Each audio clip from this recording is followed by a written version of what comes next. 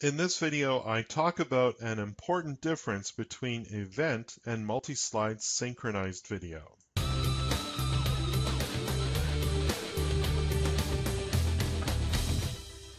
I've had to answer this question a number of times, and I thought I'd create a specific video for it. And that way, of course, I can just make this video available to anyone who has the same question.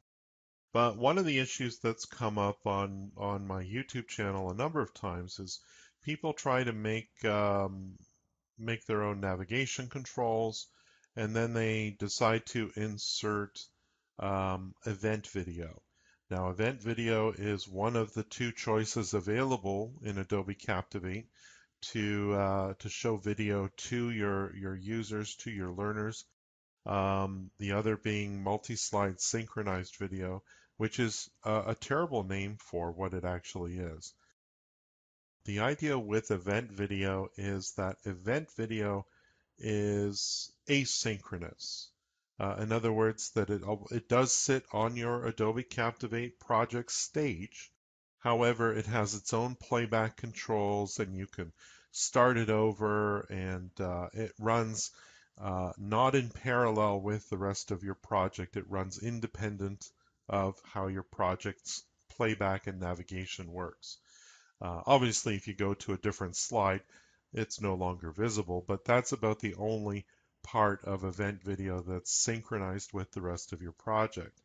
So if you're concerned at all about providing your users closed captioning, for example, 508 compliance, closed captioning is part of that compliance.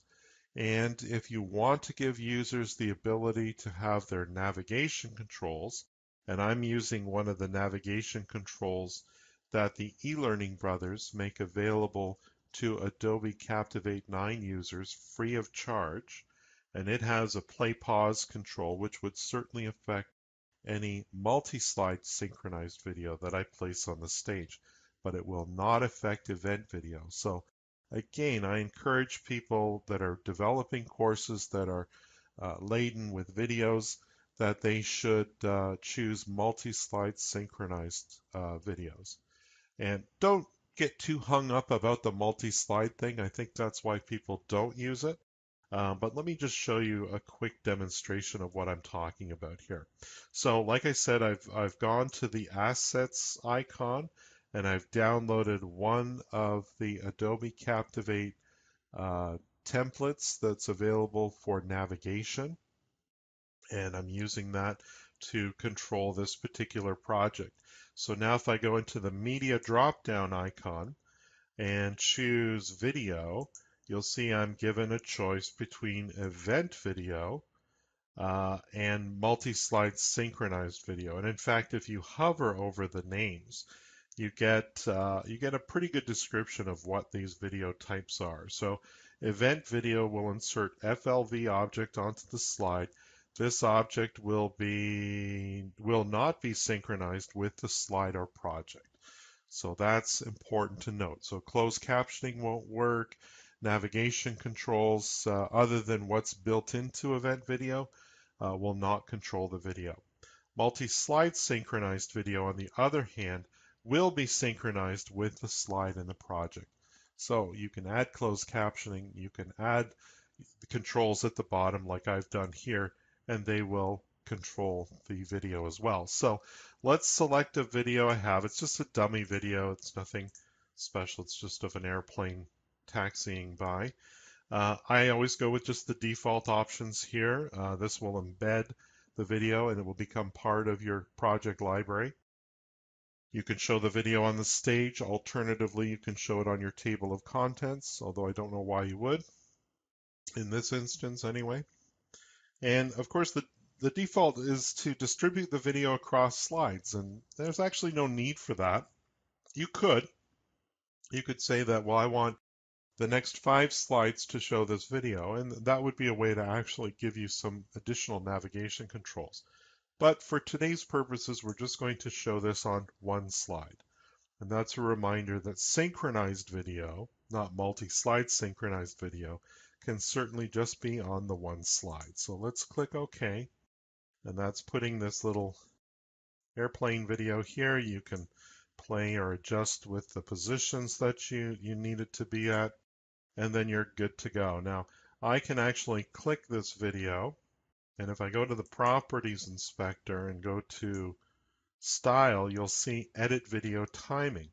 If you click on this, I can now add closed captioning. So I'll just say, this is a sample of multi-slide synchronized video, and we'll put something after about 10 seconds.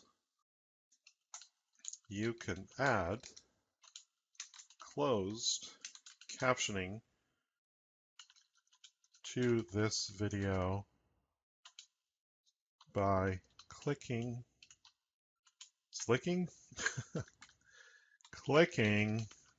on Edit Video Timing from your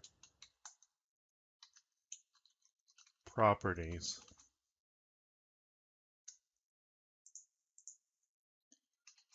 panel or inspector. So if I click on OK, that's going to add the closed captioning at the bottom there. And let's just do a preview and see how this works. We'll preview the whole project since it's just one slide, and we should get the results that we're expecting here. So here we are in HTML5. So if I turn on closed captioning, you can see it's not very clear, but you can see that there's closed captioning there that's going to be synchronized with the video.